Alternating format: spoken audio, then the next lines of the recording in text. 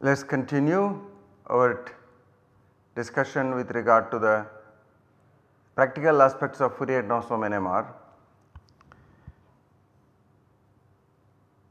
There are so many special features in FT-NMR which are not present in the continuous wave or slow passage experiments. So, it is important to discuss all of these in some greater detail. We have looked earlier about some of the important aspects of these, such as folding of spectra, why does it occur, what are the consequences of digitization of the FID, and what are the things one should take care to improve the signal to noise and the resolution in the spectra, how to optimally choose the offset so that you do not have artifacts in the spectra, the folding is avoided. So, in the same vein, let us continue with one other feature which is called as phase correction.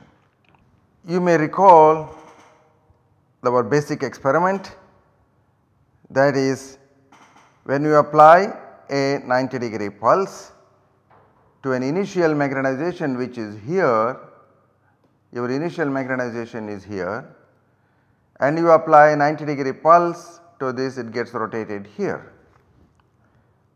If you apply 90 minus x pulse, it comes onto the y axis. The magnetization then precesses as it recovers back to the z axis.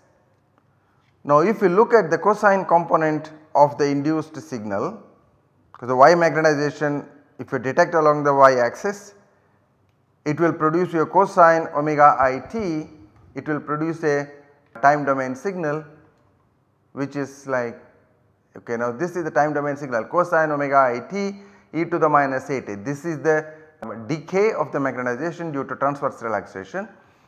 If you look at the sine component of the precessing magnetization, then it will be sine omega I t e to the minus a t. In either case there is a decay of the signal due to the transverse relaxation characterized by the time constant T2. If I were to Fourier transform this FID which looks like this, then it will produce me a pure absorptive signal which has this shape, this we have seen before. And if I were to Fourier transform this sort of an FID which is the sine function, and it will produce a dispersive signal which has the shape like this. This is when your pulses are perfectly applied, that the magnetization rotates exactly into the along the y axis. Now, what happens if there are some errors? Instead of applying the pulse exactly along the x or the minus x axis, suppose the RF phase is slightly shifted. It is not exactly along this, but it is somewhere along the axis which is represented here as x prime. Then what happens to the magnetization when you apply this pulse 90 minus x pulse, then this will get rotated not exactly onto the y axis, but somewhere here in the transverse plane. So, it makes a certain angle theta with respect to the y axis. Now, what will be the form of the signal if you collect the y component or the x component? If you collect, let us say, the y component of the signal, this is the precessing magnetization which will induce the time domain signal, right, time dependent signal. So, if I were to collect the y component, it will have this form, S of t is equal to e to the minus a t cosine omega t plus phi. So, this some initial phase is added, and that is this angle. So, this is shifted away from the y axis by this angle theta. This will be a constant phase which will be added to the precessing magnetization. Okay. Now, this one is if you can expand this function as e to the minus a t, and you write cosine omega I t cos theta minus sine omega I t sine theta. Okay. So, therefore, even if you are measuring this y component, it has a cosine omega I t component here and a sin omega I t component here. So, what will be the consequence when you Fourier transform this? There will be a mixture of contribution from the absorptive signal and a dispersive signal. So, I write here that as Fourier transformation of the cosine dependent f I d will have contributions from both the absorptive component and also the dispersive component, because the cosine omega I t leads to absorptive signal, the sin omega I t leads to dispersive signal, and these are weighted by cos theta and sin theta. And the real part of that will have this sort of a form. The real part of the Fourier transformed spectrum will have a cosine theta minus d sin theta. What I showed in the previous slide was the real part only, okay. And the imaginary part of the same spectrum will be 90 degrees out of phase with respect to this, and that leads to again a mixture of the dispersive signal and the absorptive signal, but this now is because of the 90 degree phase shift from here, this will have d cosine theta plus a sin theta. So, if I were to look at the real part, which is normally what you do, it will have a line shape which is like this. This signal we normally do not observe, it is kept in the computer, but this is not, we do not use this one. However, when you have shapes like this, you will see that we may require to use this. How? That we will immediately see, because what we want to get is A. We want to get a pure A from recording a spectrum of this type. So, therefore, what we can see from here is that if I were to mix this and this in a suitable manner, that is indicated here, the pure phase absorptive signal can be recovered by mixing the real and imaginary components, right. So, let me show you this, okay. So, we had the R is equal to A cos theta minus D sin theta, and the I was D cos theta plus A sin theta. Now, what I do, I multiply R by cos theta. So, I take R cos theta plus I sin theta. So, this will give me A cosine square theta minus D cos theta sin theta, and plus I multiply this by sin theta. So, this is D cos theta sin theta plus A sin square theta. These two terms will cancel and I have A cosine theta plus A sin square theta. This is A cosine square theta plus A sin square theta. This is equal to A. Okay. So, therefore, by suitably mixing in this manner, I got the pure absorptive signal. This is known as phase correction. So, we have the initial spectrum which is not phase corrected because of the error in the way we applied the pulse, which looks like this. Now, after you do this phase correction, you will have a clean signal which is looking like this.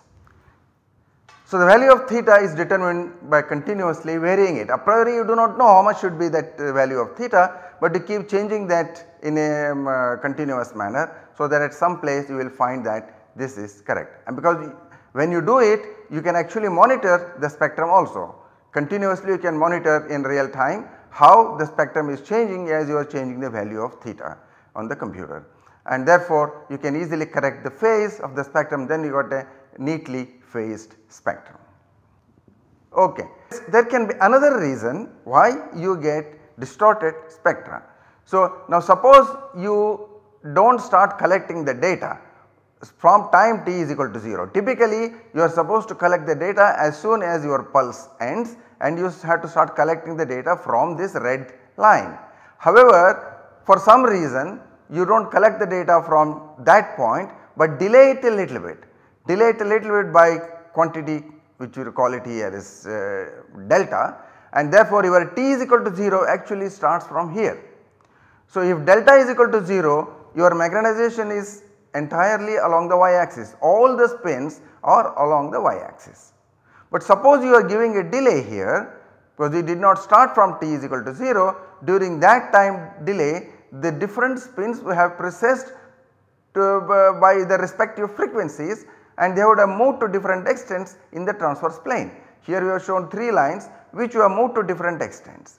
So this is similar to the previous case, except that the different frequencies have different phase shifts. So you see this fellow has a phase shift of this, and this one has a phase shift of this much, the third one has a phase shift of this much. So therefore all of them have different phases to begin with, and this leads to what is called as frequency dependent mixing of the absorptive and dispersive line shapes, and this is called as the first order phase error. The previous one was called as 0 order phase error because it is the same for all the spins, and here it is called first order phase error, and this is different for different spins.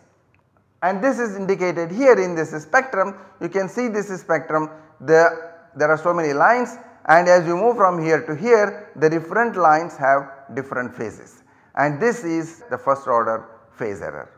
Now we have to see how we can correct this.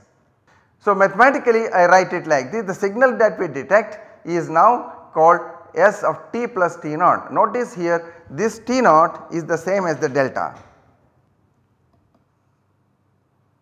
This is the same as delta in the previous slide, okay. So therefore let us not confuse, and we keep this t naught here because in the rest of the things also we use the t naught, and then we continue. This function is now, if I Fourier transform this, I get e I omega t naught into f of omega, okay. So in the absence of the delay, what is f of omega? F of omega, as you have seen, it has a real component r omega plus I omega. This is the imaginary component of the spectrum, and this is the real component of the spectrum, and it can be represented therefore with an amplitude which is the modulus of f of omega, with a phase, and there is a phase e to the I phi, okay.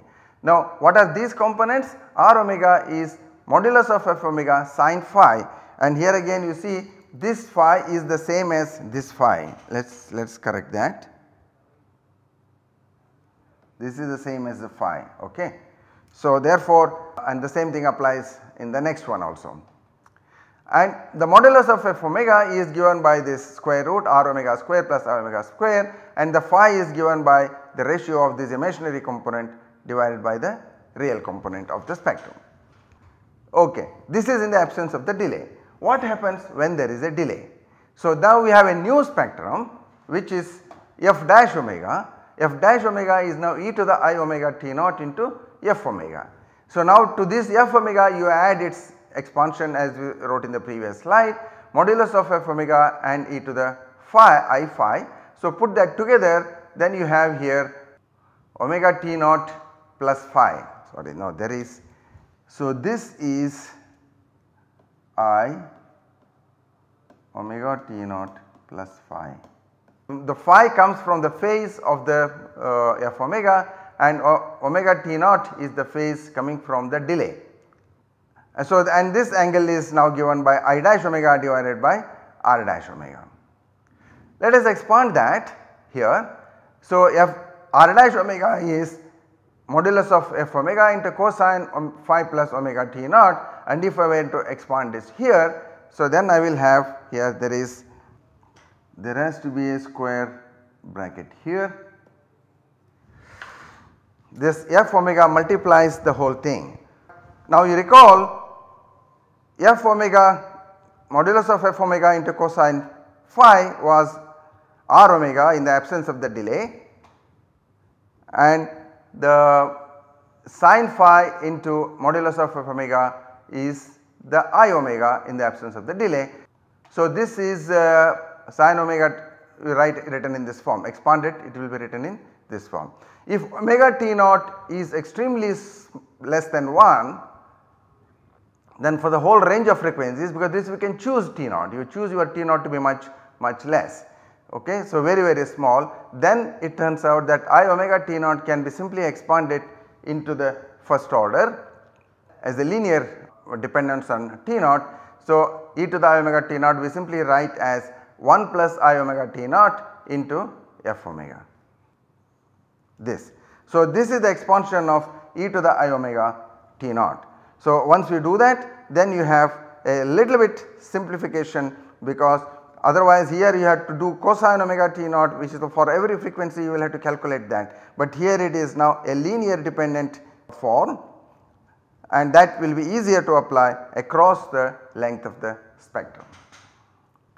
So, you write here now, with that you write your r dash omega becomes r omega minus omega t naught into I omega, I dash omega is I omega minus omega t naught into r omega, because that is what multiplication leads to, and therefore by making this suitable adjustment now, r omega will be r dash omega plus omega t naught into I dash omega divided by 1 plus omega t naught whole square. Okay.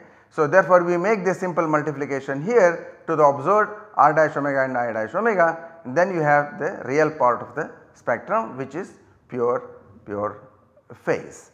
So, now under the condition this is much less than 1, we can ignore this term in the denominator, then it will be simply r dash omega plus omega t naught into I dash omega, and this is a very simple linear equation and easy to apply across the whole spectrum.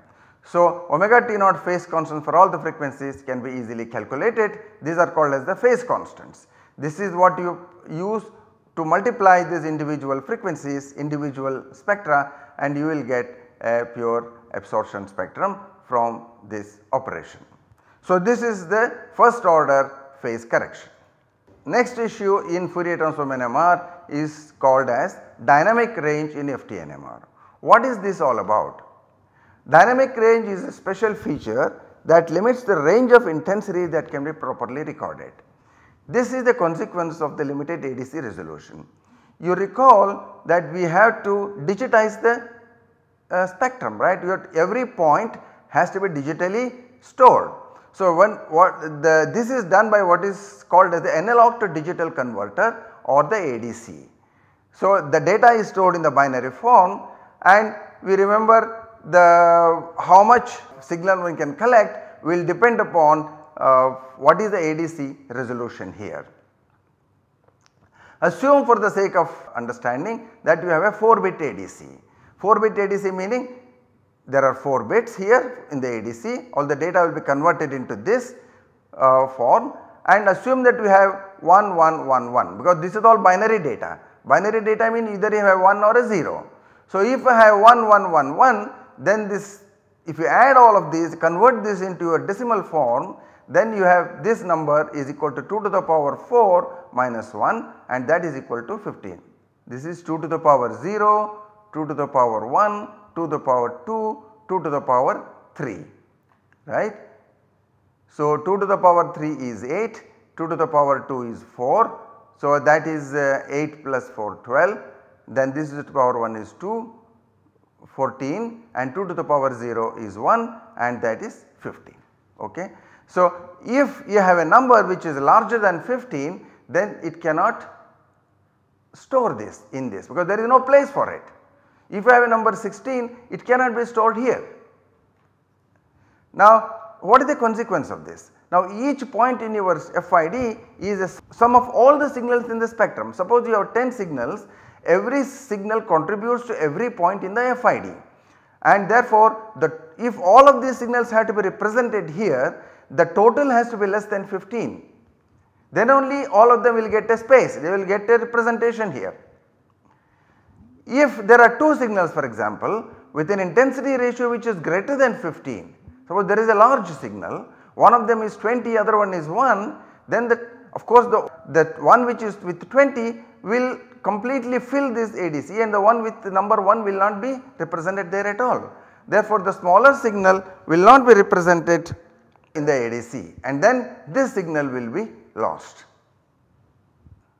Of course, one can say that we try to change the receiver gain to see the total, you scale down the entire signal by certain factor, but that will indeed will reduce the total intensity of the signal. But if the ratio, what we are looking at is the ratio, but the entire ratio will not change. Therefore, after reducing the signal also, if the ratio is greater than 15, that signal will never be represented in this, no matter how much signal averaging you do. Okay. Typically one has 12 to 16 bit ADCs in modern spectrometers. So if I have a 12 bit ADC, the largest number is 2 to the power 12 minus 1 and that is 4095. However, sometimes you use 1 bit to represent the sign, because you have positive and negative signs from the FID, then you use 1 bit to indicate the sign, then it will be 1 bit less, in which case it becomes 2 to the power 2 to the power 12 minus 1 divided by 2, then you have 2047. Let us consider this situation. Suppose you have a sample, a molecule, and you prepared a 1 millimolar of that sample in water, and water you see is 110, with regard to the proton, we are looking at the proton signal, water is 110 molar and this one is 1 millimolar. Now what is the ratio here? 110 molar divided by 1 millimolar, this is 1.1 into 10 to the power 5. See, in such a situation, since the ratio is so large, this can never be represented in this 12 bit ADC or even 16 bit ADC. In such a situation, the solute signal will not be registered in the ADC at all. So what we need to do here, in this situation we will have to design some techniques for suppression of strong solvent signals. Presence of such a strong signal leads to overloading of the receiver. What does that mean? If I have an FID which is very strong, then ADC is not able to represent this and then the signal will be chopped off here, and this will result in various kinds of artifacts near the bottom of the signal, near the baseline it will have artifacts, and that is the point number 1. Of course, after you have scaled it down also, this signal will be still very strong. Okay. Now notice here, this is your sample signal is here. In this case it is represented, but there may be several others which are not represented. This is a signal in water and this is a very tiny signal, and there are many other signals which are not represented here at all. So it becomes therefore necessary to suppress this water signal, so that firstly you avoid this overloading of the receiver, number 1, and then you are able to recover all of these small signals. And I will show you an experimental spectrum, how does it look. So when you suppress this, it will produce a spectrum, you will have all these signals coming up here, and we will be able to show that in the next class.